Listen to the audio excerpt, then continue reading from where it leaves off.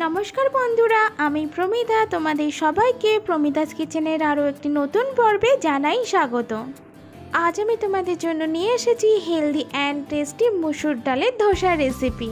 মসুর ডালের মধ্যে যেহেতু প্রচুর পরিমাণে ভিটামিন আর ক্যালসিয়াম থাকে, যা আমাদের দাঁত আর বোনসকে হেলদি করতে সাহায্য করে, তাই তোমরা ব্রেকফাস্টে এই রেসিপিটা কিন্তু ট্রাই করতে পারো। রেসিপিটা শুরু করার আগে তোমাদের কাছে আমার একটা রিকোয়েস্ট আছে, যদি আজকের রেসিপিটা তোমাদের ভালো লেগে থাকে তাহলে অবশ্যই একটা লাইক করো। যারা এখন আমার চ্যানেলটিকে সাবস্ক্রাইব করোনি, প্লিজ আমার চ্যানেলটিকে সাবস্ক্রাইব করে নিও। তাহলে চলো আজকের রেসিপিটা ঝটপট করে দেখে নেওয়া যাক। সবার প্রথমে আমি নিয়ে নিয়েছি 1 কাপের মতো মসুর ডাল। ডালটাকে আগে 2 থেকে 3 বার ভালো করে ধুয়ে নেব, তারপর 4 কাপ জল দিয়ে তাতে 2 ঘন্টার জন্য ভিজিয়ে রাখবো। 2 ঘন্টার পর ডালটা মোটামুটি রেডি হয়ে গেছে। এবার আমি গ্রাইন্ডারে দিয়ে দেবো গ্রাইন্ড করব বলে। ডালের সাথে একেবারে গ্রাইন্ড করব বলে দিয়ে দিচ্ছি আদা, 2টো লঙ্কা আর 6 থেকে 7টার মতো কারি পাতা।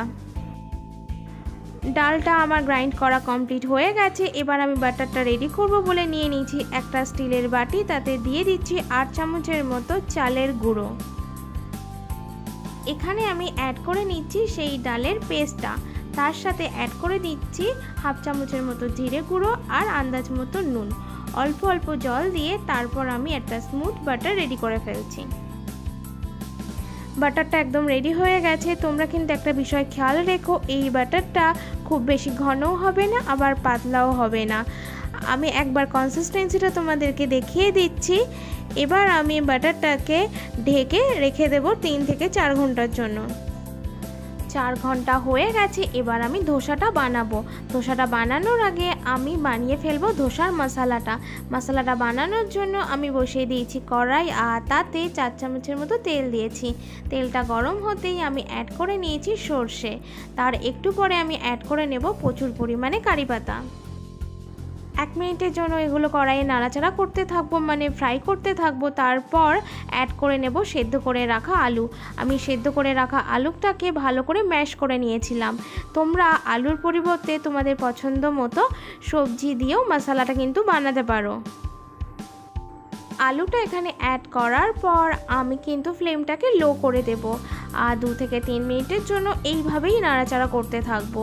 এর মাঝখানে আমি অবশ্য অ্যাড করে নেব আন্দাজ মতো নুন। আমি কিন্তু এছাড়া আর কোনো মশলা এখানে কিন্তু অ্যাড করব না।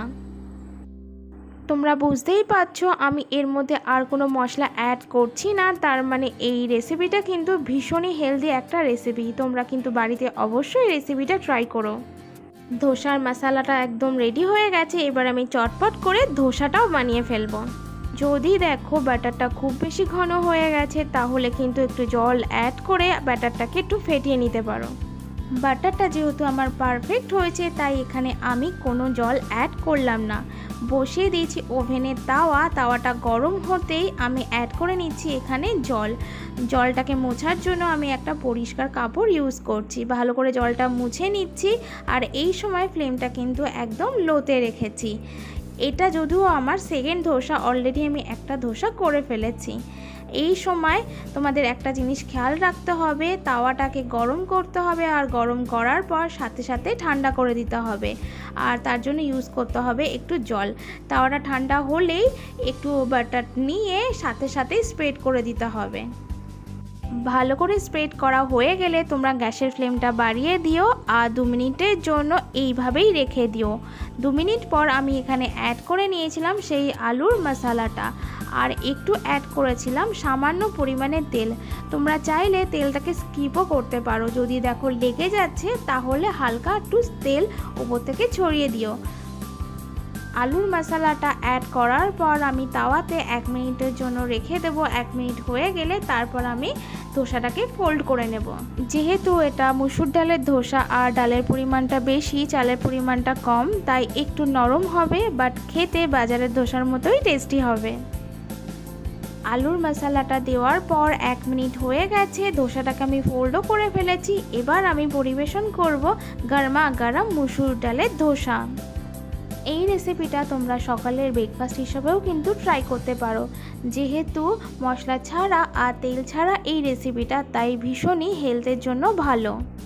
আশা করছি তোমাদের আজকের রেসিপিটা ভালো লেগেছে। যদি ভালো লেগে থাকে তাহলে অবশ্যই একটা লাইক করো, প্রচুর প্রচুর পরিমাণে শেয়ার করো। যারা এখনও আমার চ্যানেলটিকে সাবস্ক্রাইব করোনি নতুন নতুন রেসিপি জানার জন্য, তারা প্লিজ আমার চ্যানেলটিকে সাবস্ক্রাইব করে নিও। আজ তাহলে এখানেই বিদায় নিচ্ছি। দেখা হবে আবার খুব তাড়াতাড়ি একটা নতুন রেসিপির সাথে। ততদিন তোমরা সকলেই সুস্থ থেকো। নমস্কার।